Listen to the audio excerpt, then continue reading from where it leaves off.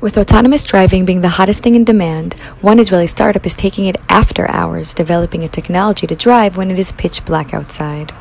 The product actually is a sensor. It's a smart sensor that emits pulses of light and collects the echoes of light, but this is in a nanosecond precision, so you get the depth information of the scene.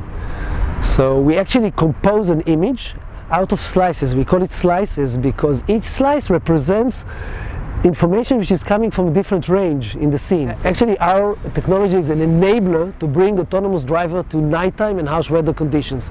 Today, everything you see that is done in autonomous driving is when the sun is shining and the birds are singing. You don't have anything at nighttime, snow, fog, rain. So we'll drive to the dark area.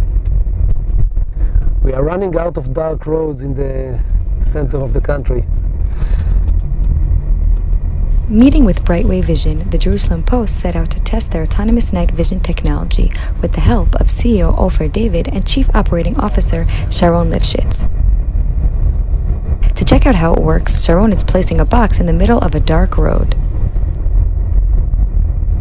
Good. From here it's dark. And let's see.